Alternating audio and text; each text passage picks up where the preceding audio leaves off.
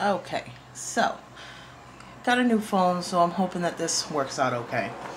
This is going to be a tutorial that's inspired by Faithful Designs by Christy. It's a stand-up loaded envelope. I'm only going to be doing the shell.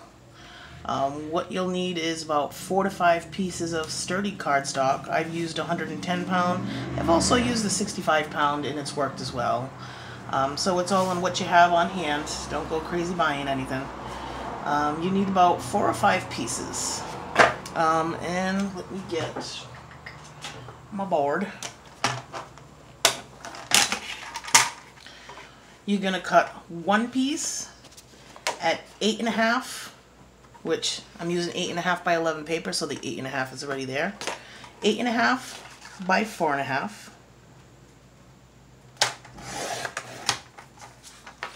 You're going to cut one at 8.5 by 6. You're going to cut another one that is 8.5 by 7.5.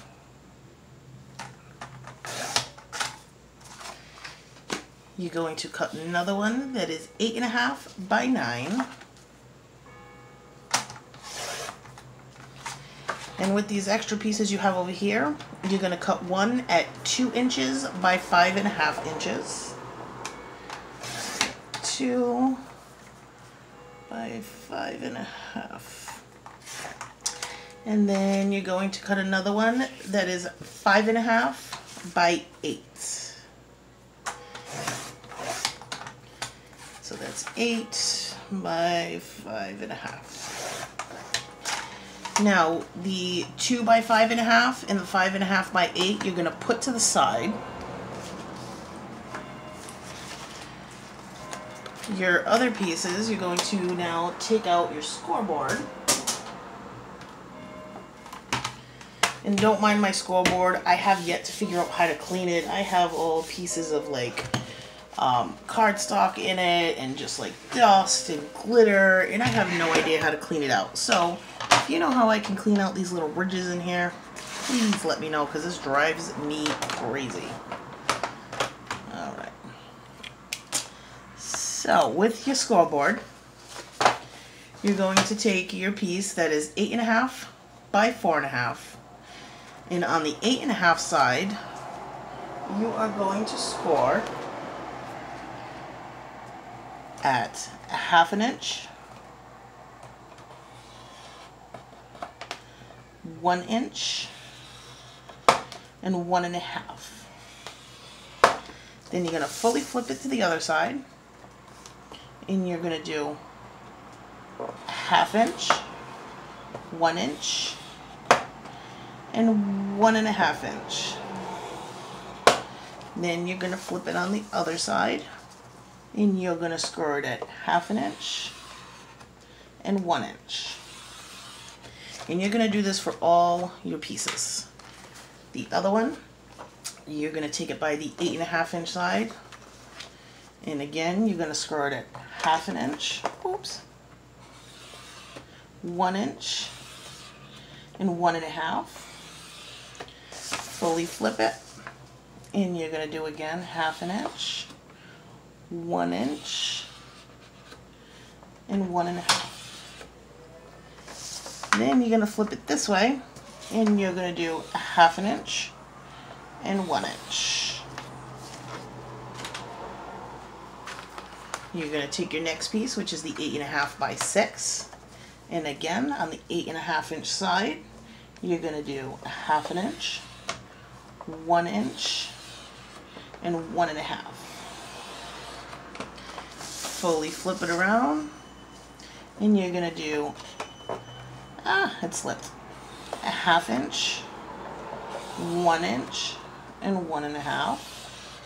And on your bottom, on the other side, the 7.5 side, you're going to do 1/2 inch and 1 inch.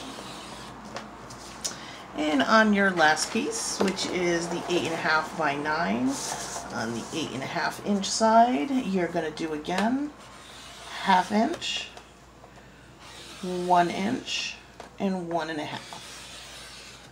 Then you're going to flip it around, And you're gonna again do a 1/2 inch, a 1 inch, and a 1.5. And then on your 9-inch side, you're gonna do a 1/2 inch and a 1 inch. Now you got all your scoring done, and you can put the scoreboard away.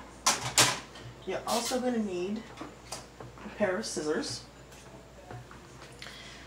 And what you're going to do on all your pieces, you're going to cut out these 6 squares. 1, 2, 3, 4, 5, 6. I don't know if you can see those squares. But you're going to cut those out on all your pieces. Just cut out those squares. Alright. I love doing these stand-up envelopes. I think they're so cute because if you take all the goodies out of it, you can still use this envelope on your desk to hold pens and sticky notes and whatever you want. But it's cute because they last and you can use it for all different things, just to have something pretty on your desk. I use just an old kitchen table. That's what I use as my desk because it's going to get cut up and tape all over it and glue all over it, so I didn't want a fancy desk. Not only did I not want it, can't afford it. Okay, now just like I said, cutting out these bottom 6 squares because you do not need them.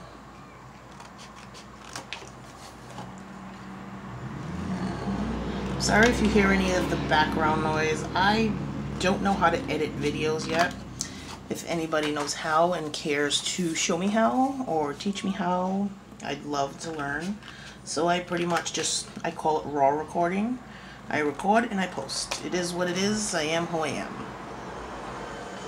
Alright, so now we got all 6 squares out of all our pieces that we cut. So now they look like this. And if you put them on top of each other like this, you'll kind of see how it's the layers. Now, what you want to do is you want a mountain valley folds.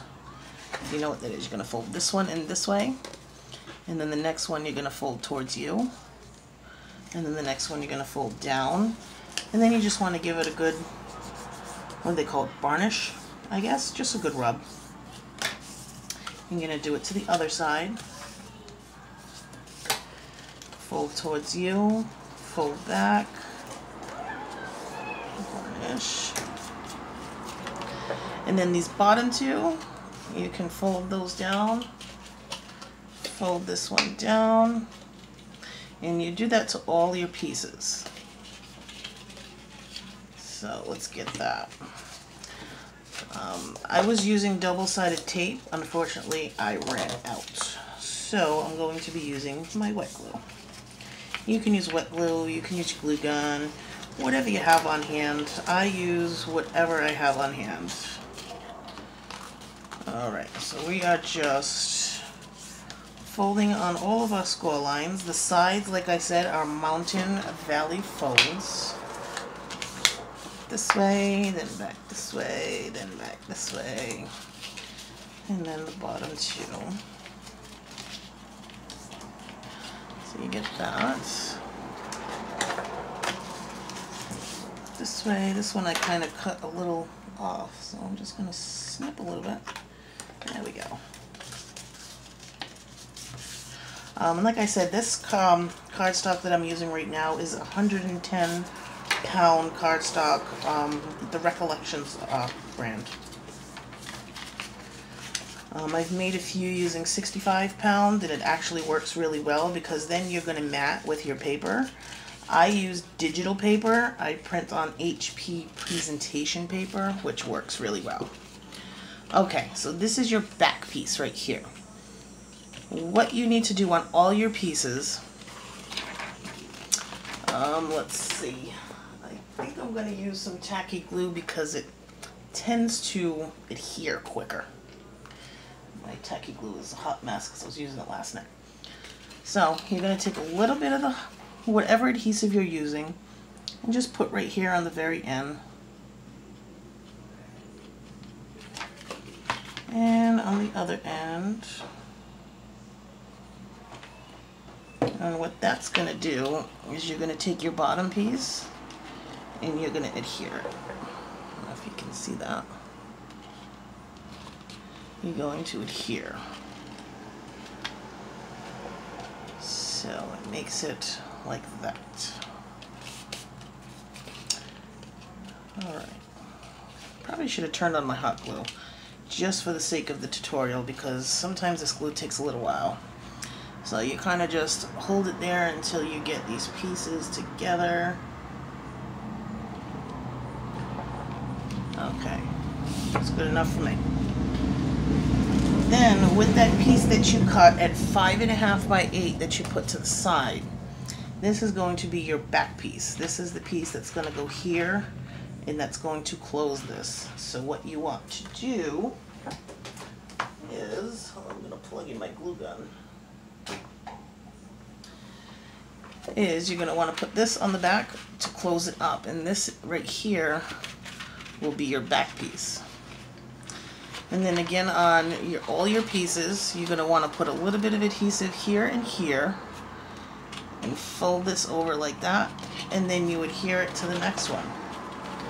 And then the same to the next piece, and then you're going to adhere it to this one. And then you're going to do another piece and you're going to adhere it to this one, so you have a stand-up loaded envelope. Now I can show you a finished product.